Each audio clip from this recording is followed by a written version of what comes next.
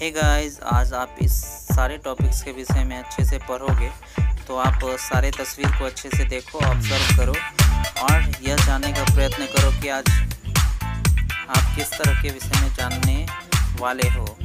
तो आप अप्रैल 1917 के विषय में जानोगे, किस तरह से मजदूर ने अपने जीवन में बदलाव के लिए आंदोलन छेड़े और किस तरह से आंदोलन में उन्हें क्षति पहुंची और जो है पेट्रोग्राद में लेनिन की क्या भूमिका रही और बोल्शेविक में किस तरह की बदलाव आए, सोवियत टोपी का किस तरह से जो है कि अपने सेना में शामिल किया गया और मॉस्को में मई दिवस का किस तरह से प्रदर्शन रहा जो कि 1918 में था और कारखाना में समाजवादी प्रतीक की तरह किस तरह से बदलाव आए, सामूहिकरण के दौर में किस तरह से जो है बदलाव आए और जो है फ्रेंड्स विशाल सामूहिक फार्मों में किस तरह से बदला है। तो फ्रेंड्स इस विषय में आप जानने के लिए पूरे अंत तक वीडियो में बने रहो। ओके,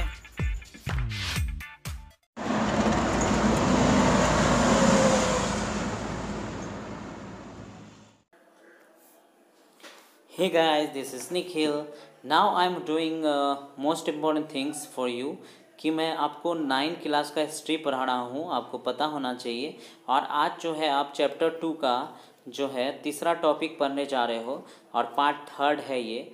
तो आप इससे पहले अगर इस चैप्टर को नहीं देखा है तो आप ज़रूर देख लो। तो चलिए स्टार्ट करते हैं।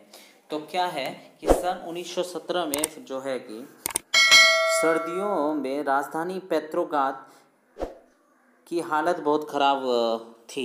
ऐसा लगता था मानो कि मौजूदा भिन्नता को ध्यान रखते हुए शहर की बनावट तय की गई है और मजदूरों के क्वार्टर कारखाने नेवा नदी के दाईं तट पर थे। अब बाएं किनारे पर फैशनेबल इलाके यानी विंटर पैलेस और सरकारी इमारतें थे। तो ये कहना है कि फरवरी मजदूर के इलाके में जो है कि खाद्य पदार्थों की भारी कमी हो जाती थी। कहने का मतलब वहाँ विंटर था, तो विंटर रहने के कारण जो है कि वहाँ पे यातायात के साधन में थोड़ी परेशानी हो जाती थी, जिस कारण से वहाँ पे कोई भी वस्तु को आने जाने में बहुत ही परेशानी होती थी। तो इस कारण से क्या होता था कि वहाँ भीषण कोहरा एवं बर्फबारी का भी सामना करना पड़ता था। और जो है संसदीय प्रतिनिधि चाहते थे कि निर्वाचन सरकार बची हुई इसलिए जार का ड्यूमा भंग करे और जो है कोशिश का विरोध कर सके, यानी कि वह वहाँ का परिस्थिति को देखकर फ़ायदा उठाना चाह रहा था कि वहाँ की परिस्थिति के बाद सरकार को भंग किया जाए और बहुत सारे चीज़ किया जाए। उसके बाद क्या होगा, 22 जनवरी को दाएं तट पर स्थित एक फैक्ट्री में तालाबंदी घोषित कर दिया गया। अगले फैक्ट्री के मजदूरों को समर्थन करके 50 फैक्ट्री के मजदूर भी हड़ताल पर चले गए। यानी मैंने बताया था कि बहुत पहले तो हड़ताल की सिस्टम नहीं थी, लेकिन फ्रांसीसी क्रांति के बाद जो है हड़ताल का सिस्टम आ गया। यानी कि अगर आपको लगता था कि आपके पास कुछ नहीं है, आपको यह चाहिए, तो इस विषय में आप चर्चा भी कर सकते थे लोगों से। तो सब मिलजुल कर एक बार जो है आवाज़ उठाना या फिर आंदोलन करना ताकि मेरी मांग पूरी कर दिया जाए, इस तरह से किया जाता था। उसके बाद रविवार 25 फरवरी को क्या किया गया, सरकार ने ड्यूमा को बर्खास्त कर दिया। यानी कि फाइनली ये हो ही गया कि बर्खास्त कर दिया गया। सरकार ने इस फैसले के खिलाफ राजनीतिक बयान देने लगे और 26 तारीख को क्या हुआ, प्रदर्शनकारी ने बहुत बड़ी संख्या में बाएं तट पर इलाके में इकट्ठा हो गया। 27 को उन्होंने पुलिस मुख्यालय पर हमला करने के तहस नहस कर दिया। रोटी, तनख्वाह, काम, घंटे की कमी और आदि की मांग के साथ वह जो नारा लगाते रह गए। लेकिन घुड़सवार सैनिक के टुकड़े ने प्रदर्शनकारी को गोली चलाने से मैंने इनकार कर दिया। यानी उन्होंने जो है गोली चलाने का निर्णय लिया था, लेकिन प्रदर्शनकारी पर गोली चलाने से इनकार कर दिया सिपाहियों ने। गुस्साए सिपाहियों रेजिमेंट के बैरक में अपने ही ऑफिसर पर गोली चला दिए। कहने का मतलब वहाँ पे आदमी में इतना एकता था कि वो लोग भी परेशान हो गए थे सरकार के विधि व्यवस्था से। तब जाके जो है उन्होंने क्या किया, एक ऐसा निर्णय लिया जिसमें कि जो है क्या हुआ देखिए, तो तीसरी रेजिमेंट्स जो बगावत कर दी और हड़ताल मजदूरों के साथ आ मिले। यानी कि वो लोग भी परेशान में था तो इसलिए मिल गए। और उसके बाद क्या हुआ, सिपाही और मजदूर के सोवियत या परिषद का गठन करने के लिए जो है इमारत में जमा हो गए। तो इस तरह से वहाँ पे बहुत बड़ा जो है कि फैसला लिया सभी ने। सोवियत और ड्यूमा के नेता ने देश के शासन चलाने के लिए अंतिम सरकार बना ली तय किया गया कि रूस के भविष्य के बारे में फैसला लेने का जिम्मेदार संविधान द्वारा सौंपा दिया जाएगा। फरवरी 1917 में राजशाही गद्दी को हटाने के बाद क्रांति झंडा पेट्रोग्राद की जनता को हाथों में सौंप दी गई। यानी कि कहने का मतलब 1917 के बाद राजशाही गद्दी को हटा दिया गया और जितना भी निर्णय होने लगा उसको जनता के हाथ में सौंप दिया गया। यानी कि कहने का मतलब लोकतंत्र को स्थापित कर दिया गया। आप देखिए फरवरी क्रांति में महिलाओं का भी कुछ योगदान था, इसे आप स्पेशली पढ़ लो। फरवरी के बाद क्या हो गया, अंतरिम सरकार ने सैनिक अधिकारी भूस्वामी और जो है उद्योगपति प्रभावशाली थे और उन्होंने क्या किया गया, उदारवादी एवं समाजवादी जल्द ही जल्द निर्वाचित सरकार का गठन कर दिया गया। फिर अप्रैल 1917 में बोल्शेविकों के निर्वासीन नेता व्लादिमीर लेनिन ने रूस लौटे और लेनिन के नेतृत्व में बोल्शेविया 1914 तक युद्ध का विरोध किया। उसका कहना था कि सोवियत की सत्ता को हाथों में लेना चाहिए। लेनिन के बयान दिया कि युद्ध समाप्त होने पर सारी जमीन किसानों के हवाले कर दी जाएगी और बैंक का राष्ट्रीयकरण भी किया जाएगा। तो इस तरह बहुत बड़ा जो है कि फैसला लिया लेनिन ने। इसलिए लेनिन को भी बहुत ज़्यादा यूरोपियन कंट्रीज़ में बहुत ज़्यादा वैल्यूएशन दिया जाता है, क्योंकि वो अच्छा एक सरकार थे, अच्छा निर्णय लेते थे। और सभी को मैंने एक वीडियो बनाया जिसमें सारा तस्वीर को डाल दिया है, आप अच्छे से उसे देख लेना और अच्छे से नीचे में पढ़ लेना। ओके, आगे जो है अक्टूबर जो है 1917 की क्रांति में क्या हुआ, जैसे जैसे अंतरिम सरकार और बोल्शेविक के बीच टकराव हुआ तो लेनिन ने क्या किया, अंतरिम और तानाशाही थोप देने का आशंका दिखाने लगी। सितंबर में उन्होंने सरकार के खिलाफ विद्रोह के बारे में चर्चा शुरू कर दी और सेना और फैक्ट्री सोवियत मजदूर बोल्शेविक का इकट्ठा कर दिया। और 16 अक्टूबर 1917 में क्या हुआ, लेनिन पेट्रोग्राद सोवियत और बोल्शेविक पार्टी की सत्ता में कब्जे करने के लिए राजी कर ली और उसके सत्ता कब्जे के लिए लियोन ट्रोट्स्की के नेतृत्व में सोवियत की ओर से एक सैनिक क्रांतिकारी समिति का भी गठन किया गया। 24 अक्टूबर को विरोध शुरू हुआ और उसके बाद जो है कि धीरे धीरे यह विरोध वृहद रूप लिया। फिर क्या हुआ, पेट्रोग्राद में अखिल रूप से जो है सोवियत कांग्रेस की बैठक हुई जिसमें कि बोल्शेविक की कार्रवाई का समर्थन किया गया जिस तरह से। लेकिन क्या हुआ, दिसंबर तक मॉस्को पेट्रोग्राद के इलाके में बोल्शेविक का नियंत्रण स्थापित कर दिया गया। तो और देखिए अक्टूबर के बाद क्या बदला कि बोल्शेविक के निजी संपत्ति एवं व्यवस्था को पूरी तरह खिलाफत थे। ज़्यादातर लोग उद्योग एवं बैंक के नवंबर 1970 का रजिस्ट्रेशन यानी कि राष्ट्रीयकरण कर दिया गया, नेशनलाइजेशन। उसके बाद जो है स्वामित्व और जो है प्रबंधन सरकार के नियंत्रण में आ चुके थे। यानी कहने का मतलब कि टोटल जितने भी समस्याएं हुई उसके बाद जो है प्रबंधन किसके हाथ में आ गया, सरकार के हाथ में आ गया। फिर क्या हुआ, 1918 में एक परिजनता प्रतियोगिता की गई जिसमें सोवियत टोपी का भी चुनाव किया गया। यानी कि वहाँ पे कौन सा टोपी लगाया जाएगा इस विषय में भी चर्चा किया गया। मार्च 1918 में क्या किया, राजनीतिक सहयोग ने असहमति के बावजूद बोल्शेविक के ब्रेस्ट लिटोवस्क में जर्मनी के संधि कर ली गई और फिर जो आने वाले कुछ सालों में बोल्शेविक पार्टी का अखिल रूप से सोवियत कांग्रेस के लिए होने वाले चुनावों में हिस्सा लेने का एकमात्र पार्टी रह गया। उसके बाद अखिल रूसी सोवियत संघ के अब देश का संसद दर्जा मिल चुका था और बड़े बड़े समस्याओं से भी निजात पाना चले गया। तो वहाँ के आदमी जो एक सामान्य जीवन जीने लगे थे।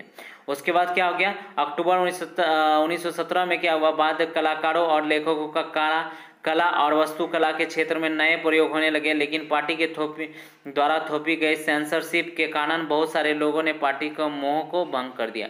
तो इस तरह से हुआ था। यहाँ आप देख लीजिए, गृह युद्ध भी छिड़ गया बोल्शेविक में। कब छिड़ा था, तो 1918 से 1919 में ज़्यादातर हिस्से में सामाजिक क्रांतिकारी ने 4 समर्थकों ने का नियंत्रण रहा। उन्होंने फ्रांसीसी, अमेरिका, ब्रिटिश और जापानी टुकड़ों के साथ समर्थन मिला। ये सभी शक्तियां मिलकर समाज में फलते फूलते नहीं देखना चाहते थे। इस टुकड़ों के कारण बोल्शेविक के बीच में चले गृह युद्ध के दौरान लूटमार, डकैती, भुखमरी आदि जैसी समस्या सामान्य रूप से बनी हुई थी। उसके बाद देखिए यहाँ क्या दिया हुआ है कि आंशिक रूप से इसी समस्या को निपटाने के लिए ज़्यादातर गैर रूसी राष्ट्रीयकरण को सोवियत संघ दिसंबर 1922 में रूसी साम्राज्य को बोल्शेविकों के द्वारा स्थापित किया गया और राज के अंतर्गत जो है राष्ट्रीय स्वायत्तता देने लगी। उसके बाद क्या होगा, घुमंतुवाद को रोकथाम के कड़ी कोशिश की गई। इस तरह से बहुत सारे चीज़ों पे बहुत ज़्यादा ध्यान दिया गया, तब जाके एक पूर्ण सरकार के रूप में जो है कि आया। समाजवादी समाज का निर्माण। आपको पता है कि समाजवादी मतलब क्या होता है? समाज के लोगों को ज़्यादा विशेष प्रावधान दिया जाता है, निजीवाद को ख़त्म किया जाता है। इसमें जो है बहुत ज़्यादा जो है अच्छे व्यवस्थाएं आती है। पर इसमें क्या योजनाओं आदि को बहुत ज़्यादा वैल्यूएशन किया जाता है। तेजी निर्माण कार्यों में दबाव के लिए कार्य स्थितियों खराब थी, लेकिन उसमें भी प्रेशराइज्ड करके जो है कि सब कुछ अच्छे से करने का कोशिश किया गया। उसके बाद देखिए रिहायशी क्वार्टरों को जोरों में शौचालय जाने के लिए 40 डिग्री कम तापमान के लोगों के लिए चौथी मंजिल से उतरकर सड़क के पार कर जाना होता था। इस तरह की समस्याएं होती थी, लेकिन कहने का ये तात्पर्य है कि सभी कुछ का निर्णय अच्छा था। मजदूरों के लिए आदर्श रियायती मकान भी बनाए गए थे, लेकिन सारी कोशिश के नतीजा सभी जगह एक जैसे नहीं रही, क्योंकि सरकारी समाधान की समिति थे। उसके बाद क्या? अस्तालीनवाद और सामूहिकरण। अस्तालीनवाद और सामूहिकरण मतलब जानते हो, ग्रुपिज्म। और स्टालिनवाद क्या होता है मैं बता रहा हूँ कि नियोजित अर्थव्यवस्था का शुरुआत दौर खेती के लिए सामूहिकरण का पैदा हुई तबाही का से जुड़ा हुआ। 1927 से 28 के आसपास रूस के शहरों में अनाज की भारी संकट भी पैदा हुई। मैंने पहले भी बताया था। 1917 में जमीन किसानों को सौंप दिया गया, फलस्वरूप ज़्यादा किसानों के पास छोटे जमीन मतलब छोटे खेत के आधुनिकीकरण नहीं किया गया था। और उसके आधुनिक खेती विकसित करने के लिए उस मशीनों की सहायता के लिए औद्योगिक खेती करने के लिए कुलकों का सफाया किया जाता था। इस तरह से जो है बहुत सारे बदलाव आए। 1929 से 1931 के बीच जो है बीच मवेशियों की संख्या में भी 1/3 की कमी आई थी। सामूहिकरण का विरोध करने वाले लोगों को सख्त सजा दी जाती थी। और उसके बाद कहने का मतलब सामूहिकरण के बावजूद उत्पादन का नाटकीय वृद्धि नहीं हुई, बल्कि 1930 से 33 के खराब फसल के बाद भी सोवियत संघ इतिहास का सबसे बड़ा अकाल पड़ा, जिससे 40 लाख से अधिक लोगों की मृत्यु हो गई। सोचिए कितना ज़्यादा परेशानी में लोग जी रहे होंगे वहाँ पे। उसके बाद रूसी क्रांति के सोवियत संघ का जो वैश्विक प्रभाव क्या पड़ा, तो बोल्शेविकों ने जिस तरह का सत्ता पर कब्जा किया था और जिस तरह के उन्होंने शासन चलाया था, उसके बारे में यूरोपों के समाजवादी पार्टी बहुत सहमत नहीं थे। लेकिन क्या हुआ था, सोवियत संघ के अलावा भी बहुत सारे देशों ने प्रतिनिधियों का conference of the people of the east यानी 1920 में बोल्शेविक के द्वारा बनाया गया कॉमिनिटर्न बोल्शेविक समर्थन समाजवादी पार्टी का अंतर्राष्ट्रीय महासंघ में हिस्सा लिए थे। और कुछ जो है विदेशियों ने क्या किया था कि सोवियत को एक वैश्विक पहचान और हैसियत मिल चुका था तो इससे क्या मतलब हम लोग को पता चल रहा है कि उसका जो क्वालिटी था वो धीरे धीरे बदलाव होते गया, यानी लोगों की गुलामी खत्म होते गई और एक अच्छा समाज का निर्णय धीरे धीरे होने लगा और जो है लोगों के लिए अच्छी व्यवस्था की जाने लगी। वहाँ के जो है नागरिकों को कई तरह की आवश्यक स्वतंत्रता नहीं दी गई थी, लेकिन तब भी विकास परियोजना में दमनकारी नीति आदि भी चलाए गए थे, जिस कारण से थोड़ी बहुत समस्याएं हो भी रही थी। परंतु यह कहा जा सकता है कि समाजवाद के बारे में व्यापक पुनर्विचार किया जा सकता है। और एक फ्रेंड्स, ये इम्पोर्टेंट टॉपिक्स था। आई थिंक कि इस चैप्टर में आपको बहुत कुछ जानने के लिए मिला होगा। अगर आपको कुछ और विशेष चाहिए तो आप कमेंट डालो, मैं कोशिश करूँगा उसे समझाने के लिए। आप पूरे वीडियो को अच्छे से देखने का कोशिश करो। ओके फ्रेंड्स, लाइक सब्सक्राइब और कमेंट करना तो भूलना ही मत, क्योंकि हम जो है आपके लिए बहुत ही मेहनत करके सारे वीडियोज़ अवेलेबल कराते हैं। Okay friends, thanks for watching quality achiever videos.